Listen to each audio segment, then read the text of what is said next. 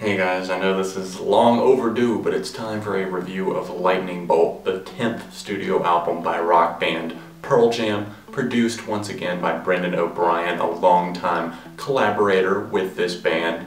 And with Pearl Jam, I've never considered myself a huge fan. I'm not someone who has listened to every album, every B-side, that sort of thing. My favorite albums I have heard from the band, their classic album 10, then I enjoyed their self-titled album in 2006, I listened to Backspacer in '09, and that one for me, it was a little bit of a mixed bag because it was all over the place. I feel like this new album, Lightning Bolt, sees things in a more coordinated effort, if you will. The whole band working together on these songs. They work together like, it wasn't just like Eddie Vedder, you know, the leader of this band, putting everything together. There was the whole band coming together and doing this album. I know this album was released back in October, but I'm kind of glad with this one that I gave it some time to sink in and for me to give repeated listens over the course of several different weeks, because this is one that, you know, if you just hear it one time, you might think that, hey, this is kind of a dull and boring album. You really have to just take these songs, take the lyrics, and, you know, kind of give an analysis of each song in your own mind and think about what it actually means, what's being said here, the notes being played.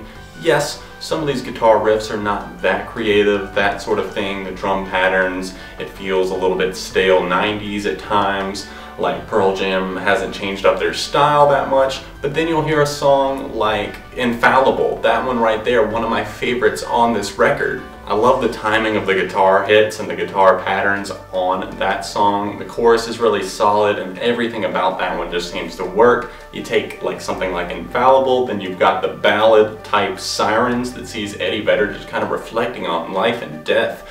Best song on the album in my opinion, because it's just so powerful. It sees him just saying basically, you know, all things are gonna change, like let this one moment remain the same. It's about being afraid of death, but at the same time not being afraid, because you know that, you know, like while you're here in this life, you're making the best of it. Just go out and make the best of it each day. Remember the things you love, keep them the closest. Sirens is a very, very powerful song. I love the guitar solo on that one especially as well, and it really doesn't even feel like a 5.5-minute track.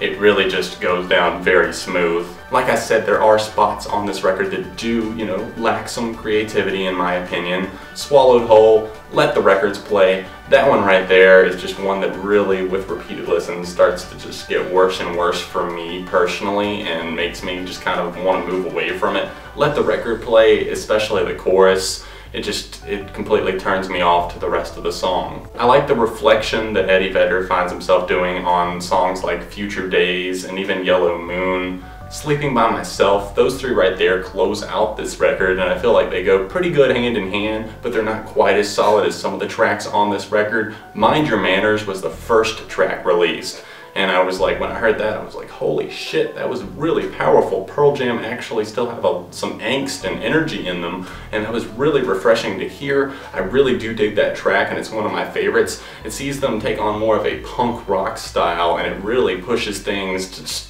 to a whole new level and through the roof, really, with the energy level that they've captured here on this track. The momentum does not continue throughout this record, sadly. I would have liked to have seen a few more punchier songs like that, but that's not to say that they don't get a jab in here and there. I really like the slower pacing, almost the dark feel that the track Pendulum brings. That one is just another example of them mixing things up. It's still keeping a very classic Pearl Jam style at the same time. And then you've got the title track Lightning Bolt, which is definitely another one of my overall favorites here on Lightning Bolt. The title track Lightning Bolt definitely reminds me of their 2006 self-titled record, just the way it's presented musically and even the way Eddie Vedder approaches this song vocally. And I'm not saying that's a bad thing at all. It actually, like I said, is one of my favorites on this album. Getaway is the opening track on this record, and that one right there just sounds like something straight out of the 90s almost, with a little bit of updated style, but really it's just a nice throwback. That it's not exactly like I would say recycled material, but it's something that takes you back in a nostalgic and good kind of way. I don't think there's a huge replay factor to a lot of tracks on this record, but there definitely are songs that I find myself revisiting and wanting to come back to. So I would say moderate replay factor, and it's not incredibly original, but they are bringing some fresh things to the table still after 20 years as a band, and that's really cool to see. It's a 3.5 out of 5 for Lightning Bolt by Pearl Jam for me. What did you guys think? Let me know in the comment section down below if you can figure it out. The whole new comment section is just really bugging me and bothering me because I can't reply to things very easily, and it's really confusing, and the whole thumbs up and thumbs down thing doesn't always work. Thanks for watching. Make sure you hit the like button and of course subscribe, share the video with a friend. Check out my Twitter, Facebook, vlog in the description down below, and I will see you guys very soon. Let me know what I should review next. And as always, Album Review TV, beyond the reviews.